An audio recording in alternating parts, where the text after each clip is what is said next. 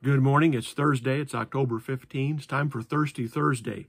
You know, Jesus said, those that hunger and thirst for righteousness will be filled. So I pray we hunger and thirst for the things of God and that He fills us.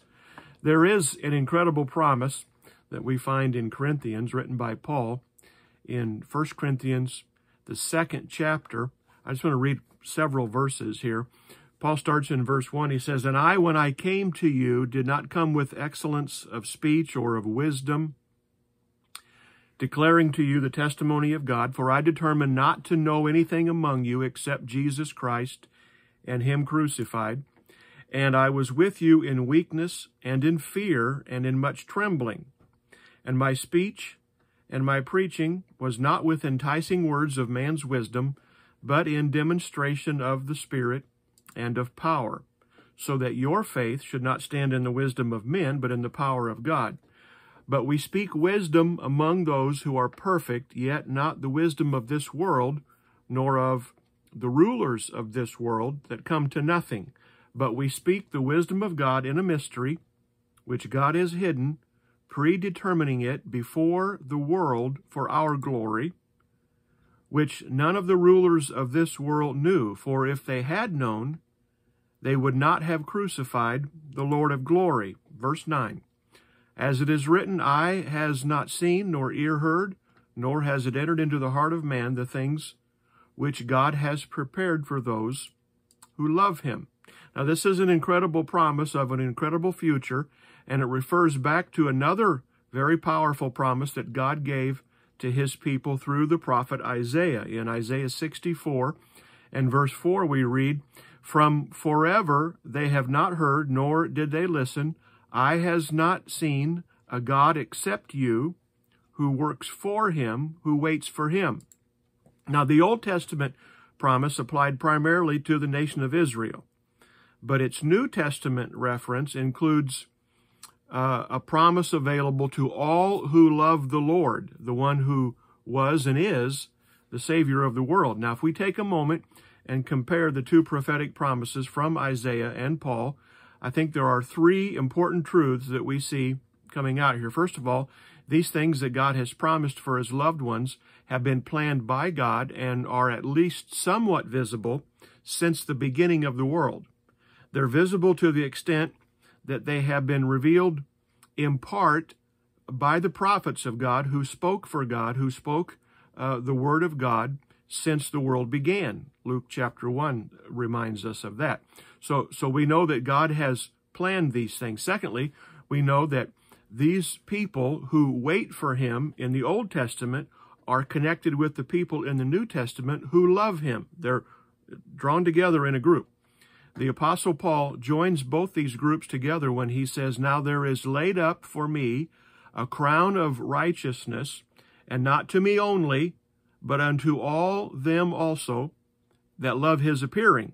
So there's a larger group. 2 Timothy 4 and verse 8 gives us a little bit more of that. So everyone waiting and loving and looking will participate in the Lord's appearing. And then finally, Scripture says we cannot even begin to grasp and understand the great and glorious things that God has prepared for those who love Him and wait for Him and look for Him.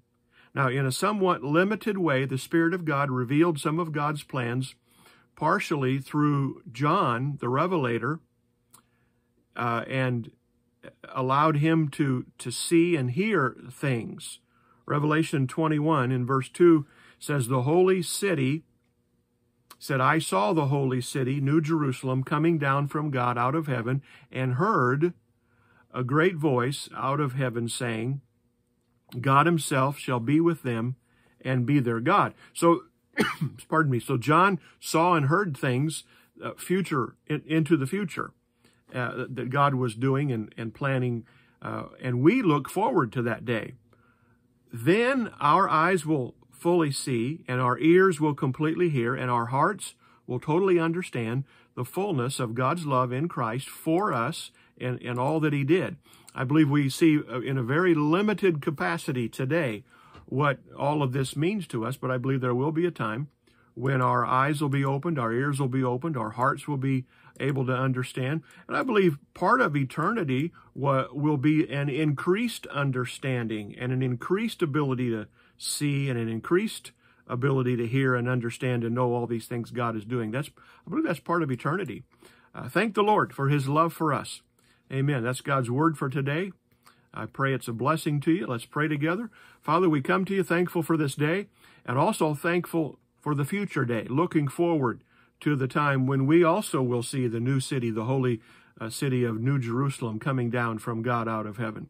Lord, we're so thankful we get to be a part of what you're doing. We're so thankful that as we love you and as we wait for you and as we look for you, Lord, we will see you one day very soon.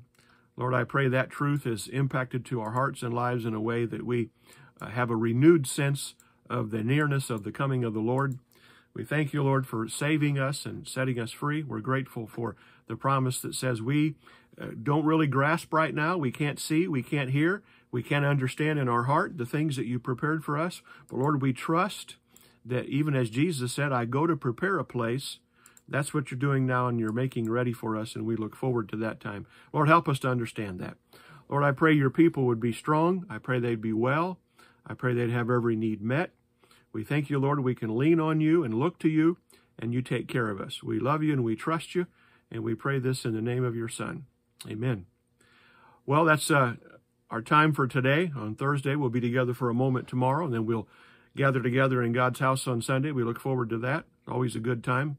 An hour of worship together. We pray together. We worship. We hear the word.